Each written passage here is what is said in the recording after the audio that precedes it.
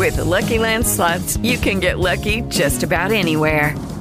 This is your captain speaking. We've got clear runway and the weather's fine, but we're just going to circle up here a while and get lucky. No, nothing like that. It's just these cash prizes add up quick. So I suggest you sit back, keep your tray table upright, and start getting lucky. Play for free at LuckyLandSlots.com. Are you feeling lucky? No purchase necessary. Void where prohibited by law. 18 plus terms and conditions apply. See website for details. Oh, man. Whew. Kind of had to work with that a little bit here. After all, it is still Monster Fest. And, we got a bit of things coming up right now. And, the first thing I'm going to do is give you guys a nice mixed bag of tricks, after all, because welcome to the J-Man Show here on J360 Radio.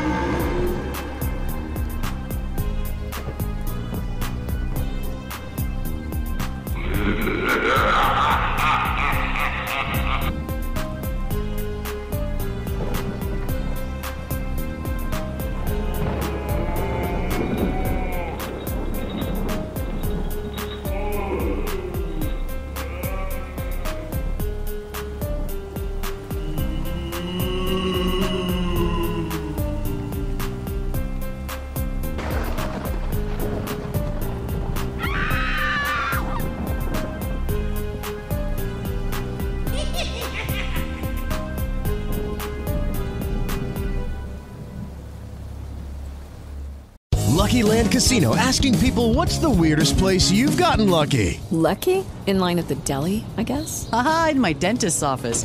More than once, actually. Do I have to say? Yes, you do. In the car before my kids' PTA meeting. Really? Yes. Excuse me, what's the weirdest place you've gotten lucky? I never win and tell. Well, there you have it. You can get lucky anywhere, playing at LuckyLandSlots.com. Play for free right now. Are you feeling lucky? No purchase necessary. Void where prohibited by law. 18 plus. Terms and conditions apply. See website for details. With Lucky Land Slots, you can get lucky just about anywhere. Dearly beloved, we are gathered here today to... Has anyone seen the bride and groom? Sorry, we're here. We were getting lucky in the limo and we lost track of time. No, Lucky Land Casino, with cash prizes that add up quicker than a guest registry. In that case, I pronounce you lucky. Play for free at LuckyLandSlots.com. Daily bonuses are waiting. No purchase necessary. Void where prohibited by law. 18 plus. Terms and conditions apply. See website for details. That never gets old. Hey, everybody. Welcome to the J-Man Show for episode 314. Monster Fest. Yes. And continuing with the Monster festivities, we do have a special episode happening tonight. It's going to be a little bit of a mixed bag, though. It's not going to just be Nightmare Tales, even though Nightmare Tales are involved. I'm going to go ahead and splice it up with a little bit of tales from bizarre times, and not to mention like crazy times building the J-Man Show, in addition to some of the real-life monsters that are out here. Such as, like, you heard about that mass shooting in Maine? Really, though, this is the upteen time, and you know what's really crazy about all this? Is the fact that, I guess either a lot of people are tired of having the gun conversation, or other people are just really seeing that there is no end to any of this stuff in sight. This seems to happen a whole lot, and a lot of people in general, I wait for fall time so I can go out to places, so I can, live my life, enjoy it, because summer sometimes, I do it in the summertime too, but it can be really, really hot. It can be really, really annoying, especially if you're waiting in line for a long period of time, But with fall, it's a lot more, calmer. You're walking around, having a good time. Things are more, enjoyable. The weather's nicer, and, it isn't that bad. You know what I mean? Sometimes you get some nice Indian summer, and then sometimes you get, other times where, I'm trying to put this in the best term I can put it. There isn't too many people around, so you can actually get around and stuff like that, Beach traffic and all, and tourists every damn where. But, no, in the fall time, just easy breezy, but not when some jerk that thinks that they're doing the right thing decides to take, matters in their own hands and shoot up the streets. It's just, oh, God. I'm tired, man. Like, I get tired of this crap all the time, and, like, it's even to the point where you're desensitized talking about it. Desensitized even reporting it. And it's like, this is terrible.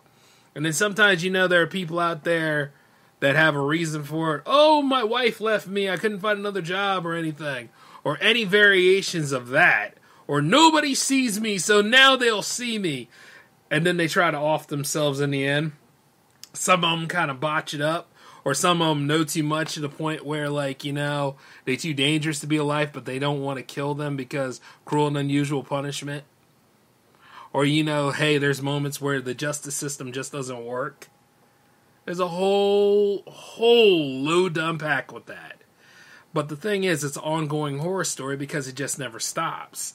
The cycle keeps continuing regardless of whom it may be. And the thing about it is, you got some people that come from good homes. So any of that stuff where, like, you watch, like, the First 48, or you watch Forensic Files, and they tell you about the good nature and the good upbringing and all that stuff as a way of humanizing the person and tugging them heartstrings for a little bit. Yeah, no. That stuff doesn't apply. And even then, no matter what the reason is, it's not a good reason to take somebody else's life if you think about it. Now, there are moments where, like, people do that stuff because of the inadequacy of the Justice Department and everything. Like, those that, like, really were harmed by society and all that stuff, but still, it makes you wonder, like, are we really capable of being judge, jury, and executioner about this stuff? And that is the most wicked thing about it. You know what I mean? Now, my food for thought is like, depends on the severity of the crime, and it depends on exactly what all led to this, while at the same time we're keeping it in the present. We're not thinking about the past. We're not thinking about all that kind of stuff. Like, I know I'm not supposed to talk about this guy, but, for example, why exactly did Michael Myers kill Judith? Well, it varies, right? Because there's so many circumstances of that movie. But the main reason is because he wanted to. Like if anything else, that is like the most basic, direct way. It's generalized, yes, but it's like this, because he wanted to. Or like, why does anybody do any sort of circumstance to inflict bodily harm to someone else and yada, yada, yada? Because in the end, he or she, let's be inclusive, right? He or she wanted to. And it's a damn shame that it has to come down to that, but some people feel that way. Some people are so territorial. Some people are so closed-minded. Some people are so, well, insane about it. And the sad part is, it's like, they probably enjoyed doing it, and they probably don't care that they did it in the aftermath of it all. And there's a lot to it, too. Like, I always point out, like, how the media reports this stuff as well. It's like, oh, so you're going to make somebody look like a hero and a villain, aren't you? Because, they always take a different angle on how to write things. I mean, it's a lot to it. But, it's a very nightmare way of doing things, too. And I'm just like, ugh, disgusting. But like I say, this is the one that was just recently reported in the news. And like I say, you always look to see what's next. And you see a lot of people say prayers for an area. Like, a lot of y'all were saying prayers for Gaza, too. And I was like, prayers for Israel, prayers for Palestine. And, y'all were saying all that stuff. But here's the thing. Save some time. Pray for the world. We're not done yet. I'm still here. You're still here. And all of our peers and compatriots are still here. And it doesn't take long for any of us to go ahead on that deep end about anything.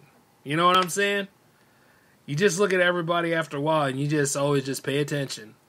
That's all I can really tell you guys to do is just really pay attention. Oh, he was my best friend. We had good times.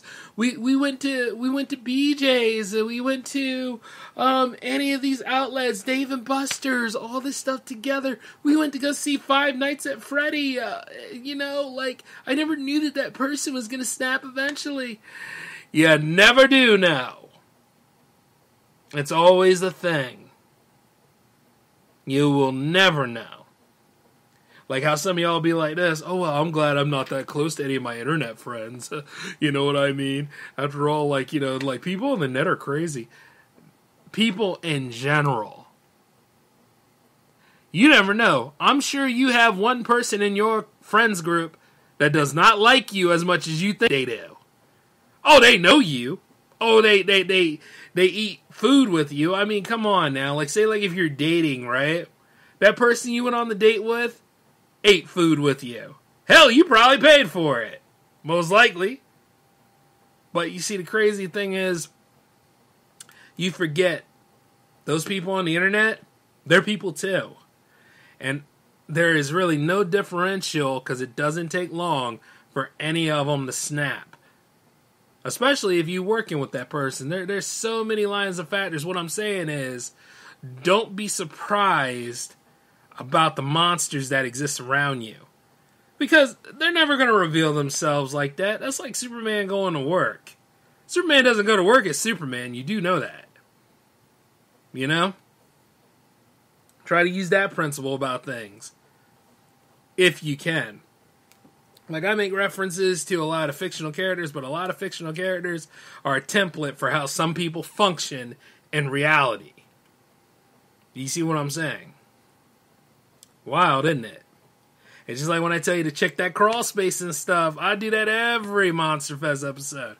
Because you never know what's living there. Looking at you. Put on your clothes when you went out for the day or something like that. You never know. Unnerving, right? Right. By the way, I can go ahead and start you off with a story right now. A lot of y'all like to talk about this. This is called camping. When I was in college, my friends and I liked to go camping. We would find spots that were supposed to be haunted. We thought it would be fun to tell some ghost stories around the fire until someone got too scared. There was one forest nearby we always wanted to camp in. It was close to an old road that not many people used anymore. People said there were plenty of ghosts in that area. We didn't really believe them, but we thought it would be fun there to camp anyway. One weekend, we all got together and headed to the woods with our camping gear. That night, we made a fire and told stories like we always did, but it was getting late, and we were almost ready to sleep when someone walked out of the woods and found our campsite. At first, we were scared, but we quickly realized this person was some sort of police officer or forest ranger. He was dressed in that kind of clothing. Doing some camping, he asked. We told him we were. We thought it was allowed out there. The man said it was, but we should also be careful. He said lots of bad people hung out in those woods too. He left us alone soon after that, and then we all went to sleep. The next morning, we were headed back to the college. We stopped at a restaurant for breakfast on the way. The folks at the restaurant asked if we had been out ghost hunting. They said a lot of the college students did that kind of thing. We told them that we were but when they asked if we seen anything, we said we hadn't. But we told them about the man who visited us at our campsite. They thought that was strange because not many officers patrolled those woods anymore. When they asked what the man's clothing looked like, I noticed a picture on the wall, and the man in it looked exactly like the man who visited our campsite. When I told them this, they just looked back at us in shock. That's not possible, the man who owned the restaurant said.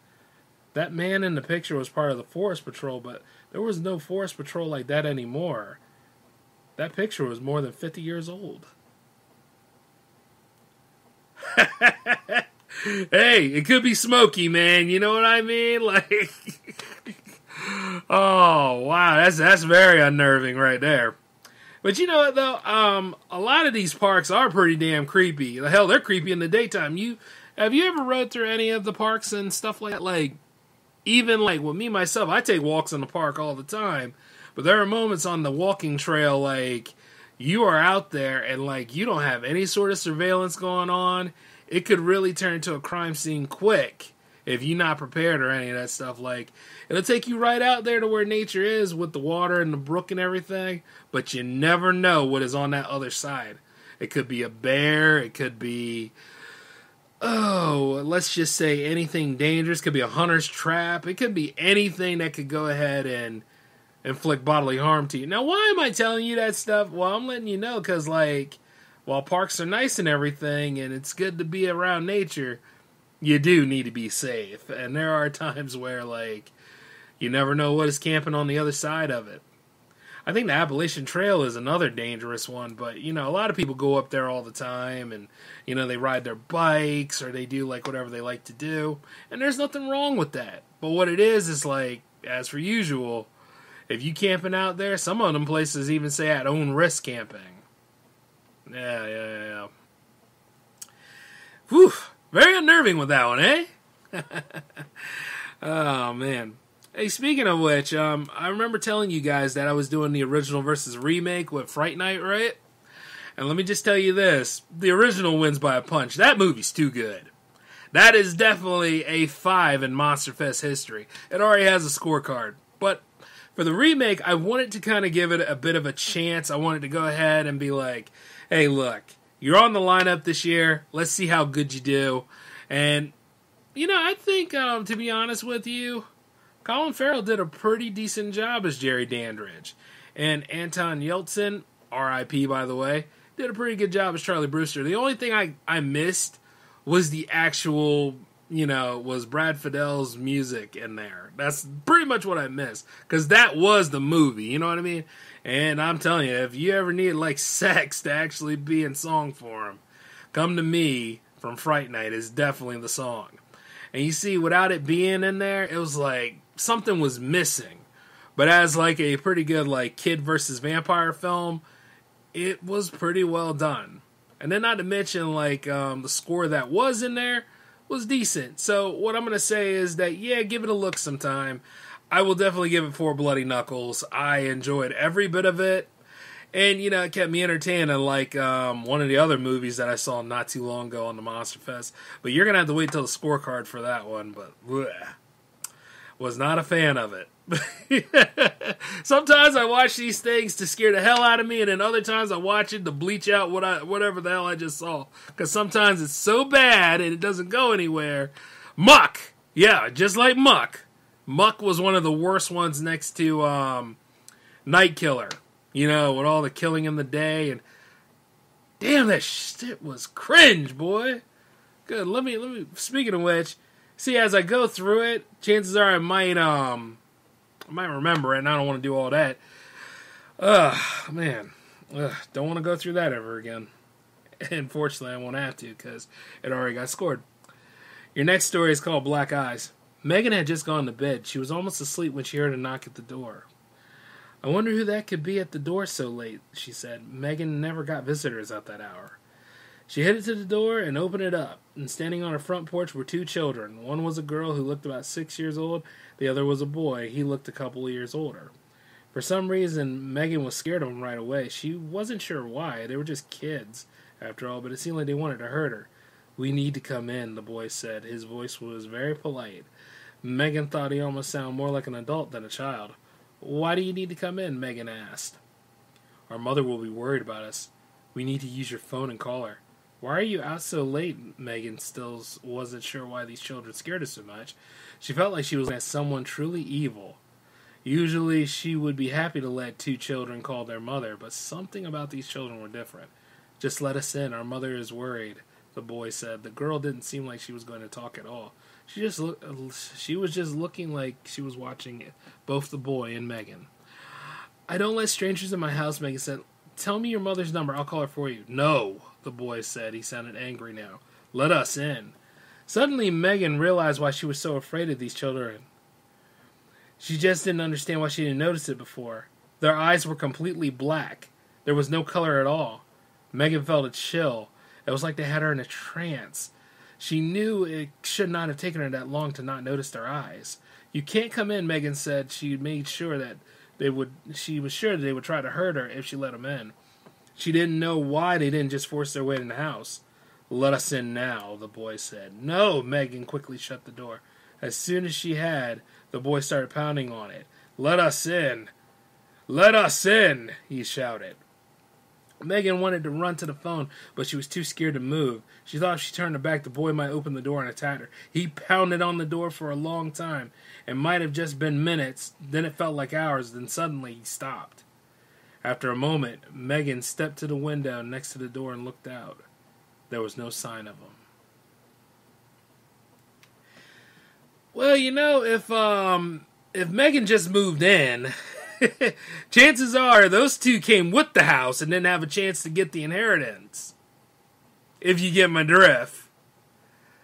Oh, man. But, some of y'all live in them really old houses anyway, so you got to be careful exactly what you're working with from time to time.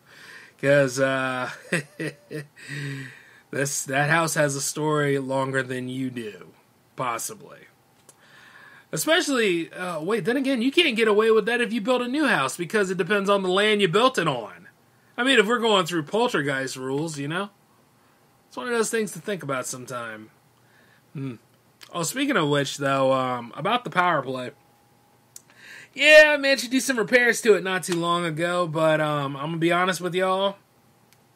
I need to do some more testing. Not to mention, I managed to get a little bit of a care package for the old birthday coming up, so I'll be able to do some different things to that series so that it's a lot more enjoyable for you all. You all do know that it is on Twitch now, so twitch.tv/J360TV. I wanted to let you all know that.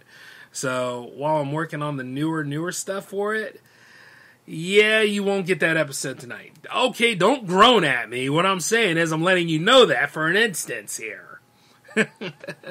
But you will get a lot of new episodes before like the Monster Fest ends, and let me tell you this though, it's well worth it. And speaking of games for the thing, I was playing Spider-Man 2 not too long ago, y'all, and it is off the chain. Love every bit of it. Yes.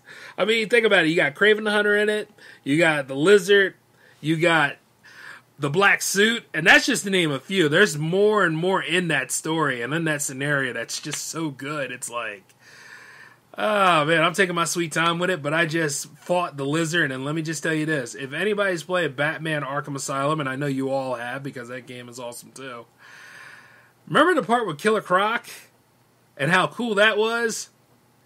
Well, this is 10 times better than that, and let me just tell you this. Like, you feel for it and, like, everything that goes on in that whole scenario, but damn, Kurt Connors is the Lizard. Man, awesome job that they did on this. So, well worth the wait, and with all the horror elements that are going on in that game, I mean, I can't blame them for releasing it around here in October, so, yes. Early birthday gift for me, I'm telling you, but I wanted to let you guys know that in a way of letting you know that I'm not slacking on the power play, and I have big plans for that series. In addition to, I wanted to lighten up stuff before I hit you with another horror story right now. But yes, totally awesome Spider-Man 2 is, you know? And I did that in Yoda Talk. Oh, by the way, try this one. You wake up. She doesn't. 2-cent horror story, man. The funeral attendees never came out of the catacombs. Something locked the crypt door from the inside. Alright, let's give you another one. It sat on my shelf with thoughtless porcelain eyes and the prettiest pink doll dress I could find. Why did she have to be born still? Oh, see, now that's just sick. Okay, you know, I was trying not to do anything dealing with fetals and dead babies this episode. I mean, I did that last time. That's not the way to go. Jeez. Anyway, let's get back on top of it, though. I want to go ahead and end this on a good note, and this is not your final story tonight, as far as I know. Here we go.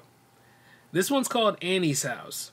Every child in the neighborhood knew the stories about the deserted house. People said a woman named Annie used to live there. She had 5 children whom she loved very much, and one day there was a big fire. Annie got out, but her children didn't. She went insane after they died. The story said her ghost would still wander the halls and the alleys in the neighborhood at night, looking for her children. Again, every kid knew the story and knew to avoid the house, every kid except Danny. He had just moved to the neighborhood with his family, and no one had told him about the house yet. One night, a few days later after moving in, Danny told his parents he was going for a walk around the neighborhood. He hadn't seen much of it yet. Okay, his mother said, but be back soon. I will, Danny said. It was a dark night. The neighborhood was quiet, and Danny thought he might find some other kids playing, but no one was out. Most of the houses were just like his, except for one house at the end of the street. It looked empty. There were no lights on. The grass on the lawn hadn't been cut in a long time, and it looked like there must have been a fire in part of the house at some point. Now, Danny loved to explore these type of places. His parents told him not to, but sometimes he did anyway. There was a fence around the house, but Danny was able to climb over it easily. Something about the place scared him already, but he was too curious not to take a closer look. Danny walked up to the porch and tried to open the door, but it opened easily. The inside of the house was dark, too dark, and for a moment Danny almost turned black. No, he didn't. He almost turned back. I threw that in there for y'all. Come on now. Then he heard a voice. "Where are my children?" it asked. It sounded like it was coming from upstairs. "I'm sorry," Danny said. "Where are my children? Is someone here?" Danny wanted to walk away, but he couldn't. "Do you know where my children are?" The voice sounded like it was getting closer. A door opened at the top of the stairs. It was too dark to see clearly, but it looked like a woman stepped out. She started walking slowly down the stairs. Danny just stood watching her. "Where are my children? Have you seen them?" she asked. "I'm sorry, I have to go," Danny said. The woman kept going closer and closer. Danny still couldn't see her clearly. "Are you one of my children?" she asked. "No," Danny said. Even though he wanted to run away, he couldn't stop watching her. He was afraid to turn his back on her. She reached the bottom of the steps and she took a step towards the boy. Now he could see her face clearly. It was a terrible sight. Her eyes were sunken in. Her black hair looked like the tall, messy grass on her lawn. Most of her teeth were missing. The teeth that she did have were rotten. Finally, Danny was able to move. He let out a scream and dashed towards the fence. "Are you my child?" the voice called out behind him. Danny almost reached the fence, but when he tripped over a fallen branch, he tried to pull himself back up, but before he could, a cold hand grabbed him from behind and started dragging him towards the house. He tried to get away, but the hand held him tight. As Annie dragged him back into her house, she kept repeating the same words. "Where are my children? Where are my children?" She brought Danny back into the house and closed the door behind her. No one ever saw Danny again. Oh, man. Damn! Oh, my God. You know what? That reminds me of that story about Maggie's Bridge. Now, a lot of you J-Man fans out there, you do know about Maggie's Bridge. I've told you about that thousands of times, but yeah, if you ride the... oh, boy. Oh, God, I got to get it together about that one. If you ever travel to Delaware sometimes and you're riding across Maggie's Bridge, if you say, "Maggie, I have your baby," chances are Maggie will appear in the car with you. God knows what seat she's going to be in, but allegedly she does appear there with you.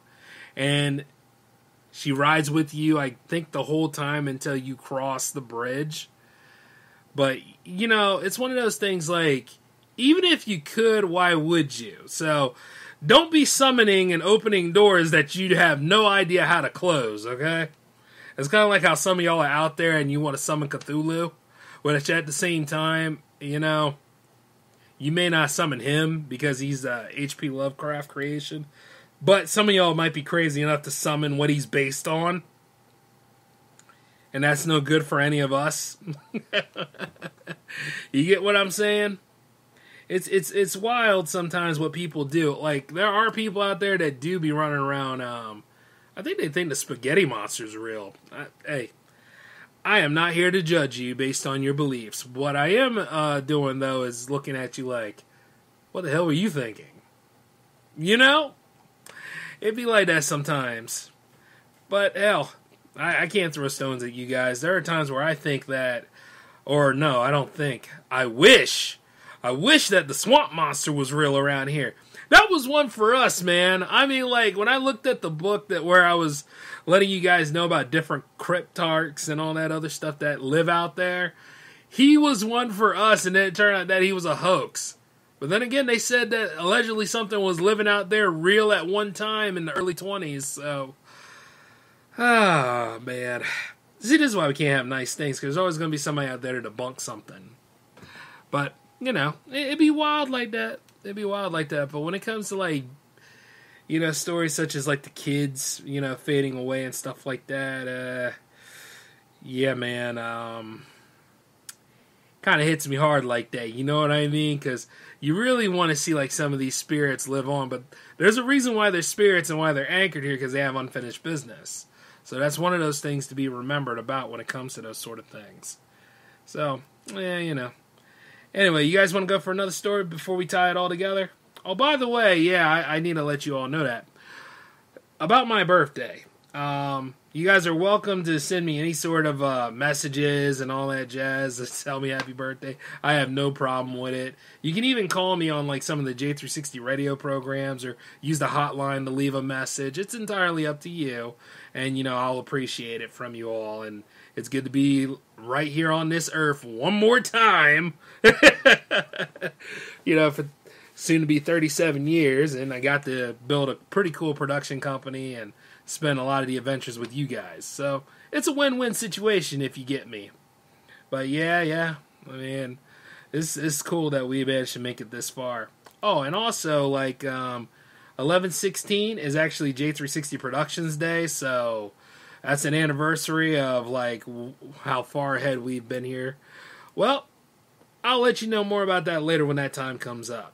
You just have to know about the date for that one. Alright? Whew. Speaking of which, we should go ahead and dive into this being your last story tonight. This one is called Hidden. Alright, so, hunters were going missing in the woods around the village. Sometimes people found fresh human bones out there, but most of the time they didn't find anything at all. After a while, most hunters refused to go to the woods. They said there was a monster out there that snatched up people and brought them back to their lair to be eaten. Like I said, we could add that damn swamp monster, but anyway, back to the story. One man wasn't afraid. He didn't believe stories like that. He said it was probably just a big animal attacking people. He told everyone in the village that he would go out and kill it if they promised a big reward. The villagers were desperate. If people couldn't hunt, they couldn't eat. They told him that they would pay him a huge fortune if he killed the monster. The hunter accepted the offer, and he went out to the woods one night and set up camp. It was late, and he decided that he would sleep first. The next morning, he would find that the animal that had been killing so many hunters, or so he thought. He didn't sleep well. There were strange noises all throughout the night. Sometimes he even thought he heard human screams. Don't be foolish, he told himself. All those stories are just made up. The next morning he went out in search of the animal. He walked for miles through the forest looking for signs of it. He was getting far away from camp by this point.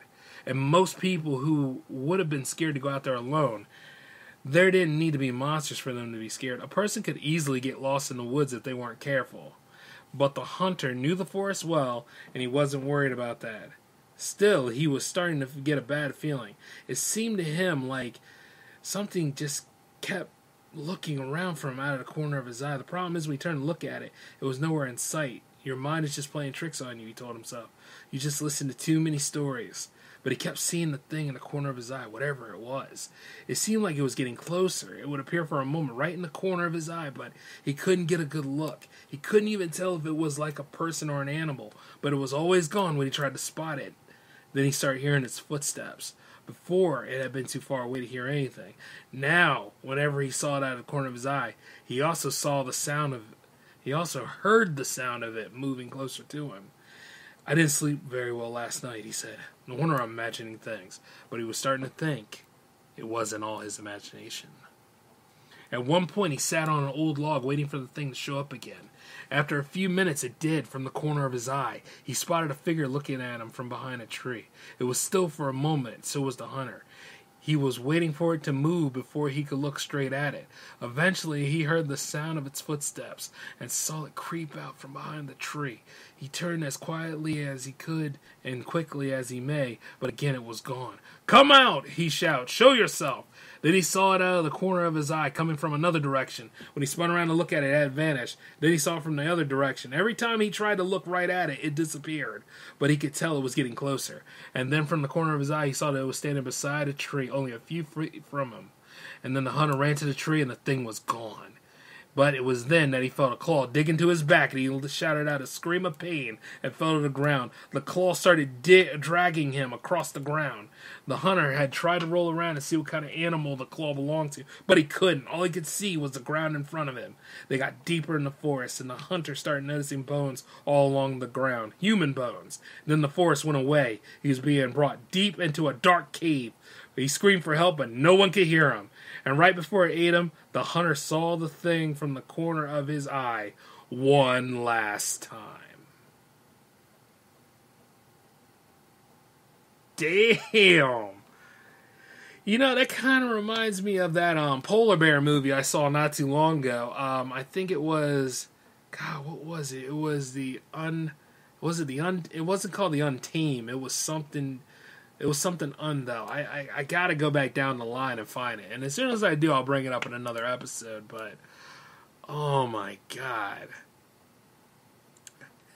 or like Leslie Nielsen's The Grey. No, not Leslie Nielsen, Liam Nielsen, but you guys get the laugh. I'm trying to go ahead and lighten things up, because we're nearing the end of the show, but it's like, man, that is wild. Could you imagine, like, being out there and trying to be the greatest hunter of all time, the one to actually dispel the myth, and then the myth becomes real enough to kill you? And then chances are it probably isn't a beast anyway. It's just the way, like, the environment was and everything, and you ended up becoming your own worst enemy due to hallucinations. That would be a way to go. It's kind of like the person in the asylum that says that they are well and that they're, always been well, or somebody that's in the prison who claims that they're innocent. I mean, how often do you believe it until you don't? Not saying that everybody in a prison isn't innocent. There are innocent people in there, but you know what I mean, like the one person that committed to doing certain things, and then all of a sudden, you know what I mean? It's just left undetermined, and that's just wild because it makes you wonder exactly what that beast was that killed it. Was it a bipedal? Was it a bear? Was it something that was not exactly a bear? Was it like something that was, time forgot, maybe? That's some wild things to think about. Like, I feel a scenario about that. But yeah, a hunter loves being a hunter until he's the hunted. So little things to keep in mind of. And speaking of hunters, I got to go ahead and beat the crap out of Craven. I want to see how that goes down. Yeah, boy. But yeah, it's a pretty big week here at J360 Productions, y'all, especially with my birthday coming up and everything. And like I say, we're still going to have some fun. There's going to be plenty of Monster Fest clips to throw at you and all, and not to mention some more stuff. We're going to finish strong with this one, but, we're going to go ahead and tie this up. And speaking of which, Jam 79 is happening tomorrow at 10. So, come back here again for the party of all parties as we continue on with Monster Fest. Yep, on J360 Radio. And this man, of course, signing off. Peace, guys.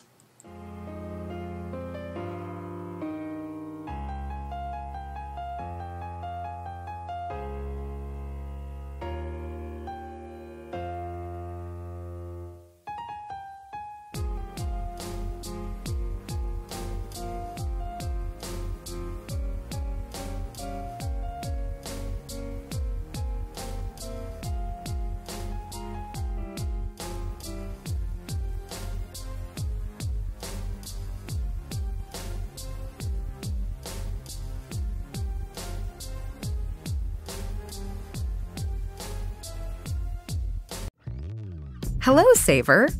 Whether you're saving for that trip to the tropics or saving for an emergency, now is the time to take advantage of Wells Fargo's savings options. Wells Fargo offers savings accounts that can help you save towards your goals.